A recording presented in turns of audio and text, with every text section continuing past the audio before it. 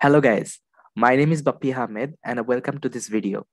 And today in this video, I'm going to implement an amazing project. So which is like a book recommender system using machine learning.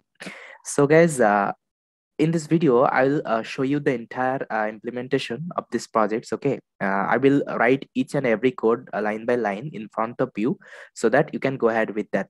So first of all, I will be showing you the demonstration of the projects. Then I will be discussing about the workflow of that projects. Okay, what is the architecture we are gonna use. So I will just explain briefly. Then I will be, you can say, implementing that projects. So you can see this is the, you can say, front end part of our, you can say, projects.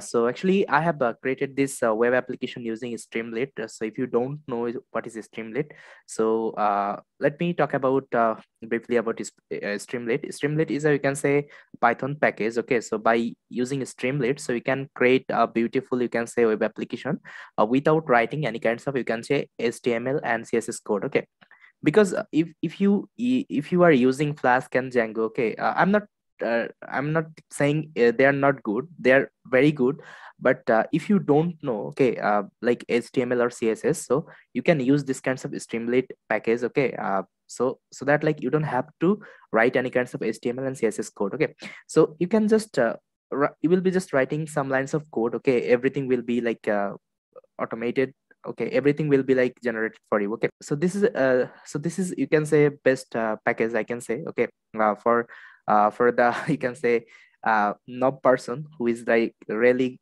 bad on these kinds of, you can say, HTML or CSS, so you can use that. So so you can see this is our recommended system, and you can see these are some books it is suggesting. Okay, so I have selected this 1984 books, so it is suggesting like that. And let me select some of the books. Okay, suppose I'll be selecting this four blondes. Okay, and if I click on this recommendation, so you'll be seeing this you can say this is recommending some kinds of books. Okay, which is related to this four blondes.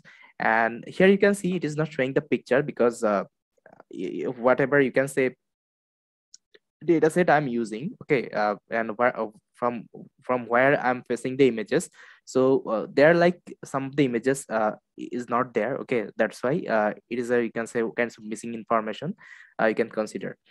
So let me select another movie. Suppose I'll be selecting Harry Potter. Let me select that one, this Chamber of Secret. And if I click on this show recommendation, so you can see it is suggesting related Harry Potter movies. Okay, and these are some, you can say, missing information, like missing image information it is showing.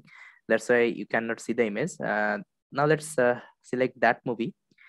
So see, it is suggesting good. Okay, so let me select another one. Suppose I'm going to select this American Gods. So let's see.